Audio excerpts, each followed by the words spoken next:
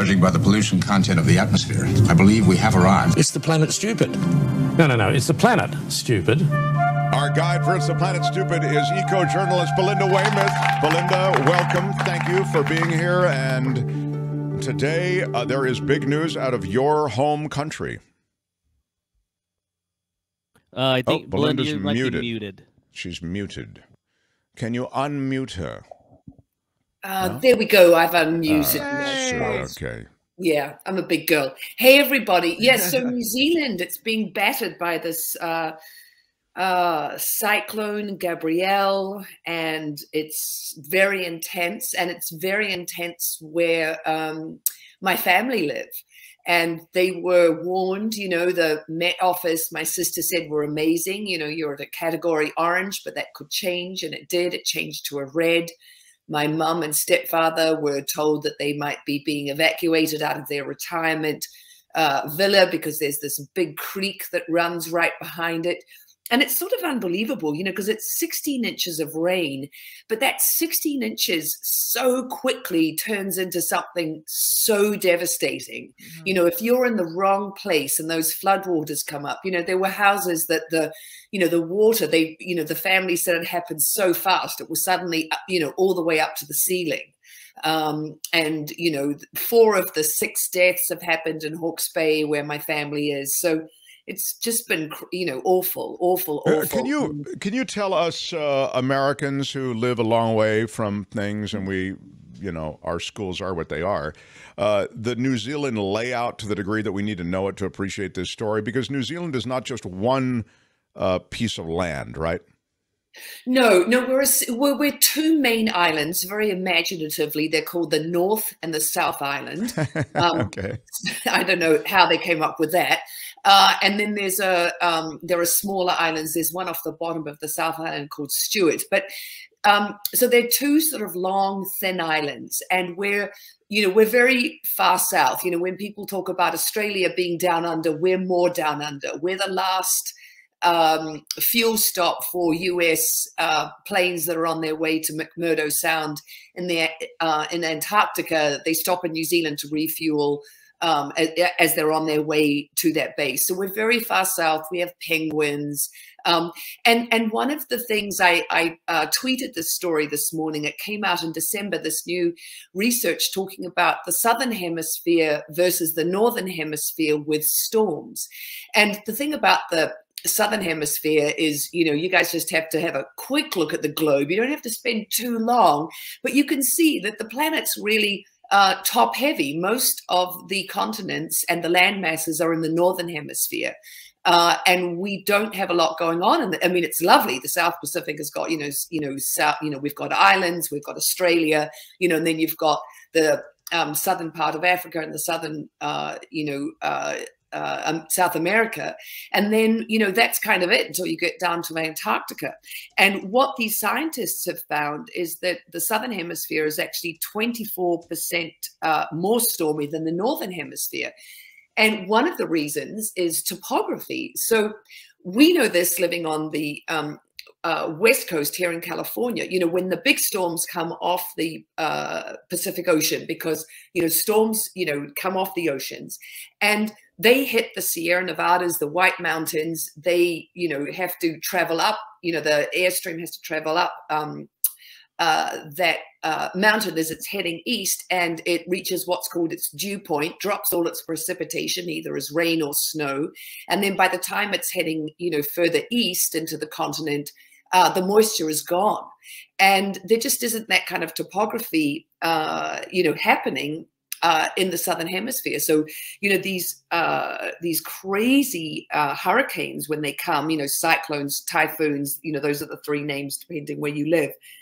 There was one that hit Fiji in 2020, and it had the highest recorded winds of any hurricane ever. The winds got up to 149 miles an hour with wind gusts of 214 miles an hour. You know, wow. That's a lot when you're a little Pacific island. With what? Yeah, that is true. I mean, and those are wind-whipped waves. I mean, the storm surge is increased by what you're talking about. Yeah. So the other thing that's driving storms, and the things that really affect it, are also the ocean currents. Now, the thing is, in the southern hemisphere, the ocean currents are still working as they do, and the cold water upwells, from the Antarctic, and then it heads up. There are these huge ocean circulation models, and I won't get too bogged down in them.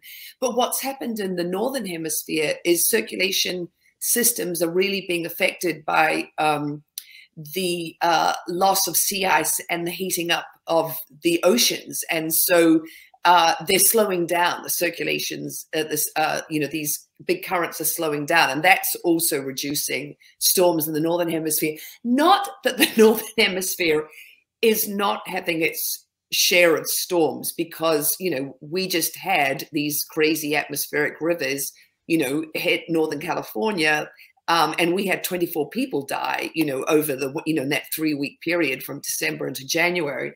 And this is intense. This is really intense what's happening. And there was, I really like to talk good news. So this is hard for me to get out. But the other thing they just reported is that, with all the glaciers that are at risk of melting, there are 15 million people in the world who live close enough to a glacier that melting is going to impact them. I mean, this is, That's a new report, and that is big news of the day. And also, it lets us hear you say the word glacier the way you say it, which is twice. I got bonus. it. It's awesome. Yeah, but what you're seeing is a process that we're going to see globally.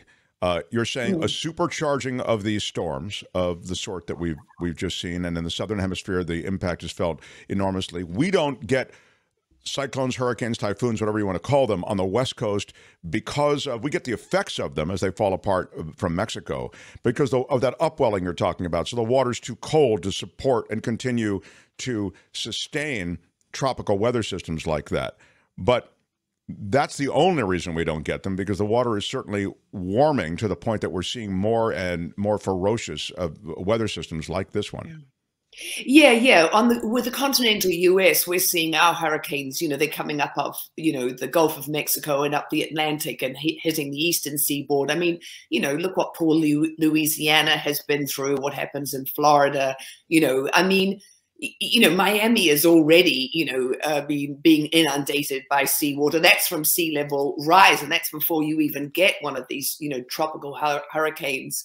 Belinda, are there mitigation, what you mentioned Florida, and it made me think of it, there are mitigation measures being taken along the coast of Florida. I mean, sadly, there are no wholesale mitigation measures when it comes to, with the fossil fuels that get out into the environment and are creating this issue. But what is happening is they are building bigger seawalls. We're having them in the Bay Area as well. San Francisco's looking at them, and there's a whole plan on the West Coast. Is that happening in New Zealand? I would think so. It hasn't up until now. And you have to be so careful with seawalls because, they can do so much. But, we've talked about this before, the people up in Malibu putting up big rocks in front of their houses. I'm thinking of, Malibu, the colony there, and they have those enormous boulders that they bring in. Well, they just actually exacerbate the problem because the ocean comes in and it does this thing called scouring. So it washes in around the rocks, and of course water can, gets into every nook and cranny, and then it just scours out the sand even more. So they lose even more of their beach. It's crazy. And the thing that we need to be doing as far as, living close to the water is, it's managed retreat. And I know people don't want to hear that, but, in New Zealand, what was interesting is, I've been following it super, super closely. And, it's really heartbreaking because, they say there are 3,000 people who are still uncontactable. So, the 6 dead, they think it's going to be a lot more than that. But, people talked about being up above rivers and looking down and just seeing their neighbors' houses washed away in front of them. And a lot, so if you're living in these low-lying areas, reclaimed areas. So you look at a lot of Florida, that's, a lot of that is reclaimed.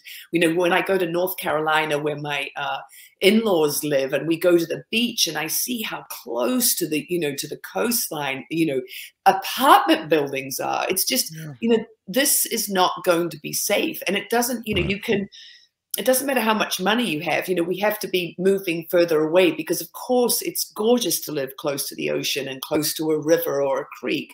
But these are going to become, more and more dangerous locations. Sure, and these are uninhabitable spaces, and taxpayers in this country and other countries, governments are going to have to be rebuilding more and more. And it's just going to be an encumbrance, a fiscal encumbrance that you can't do. Encumbrance should be a ding word, by the way, Albert. Yes. Belinda, I encourage people to follow you on social media. There is a lot of good stuff out of Belinda Weymouth. It's Waymouth. She's an eco-journalist who does post a lot of encouraging things, but also some climate realities. So again, on Twitter, it's at Belinda Weymouth, Waymouth. Same thing. I was on Instagram.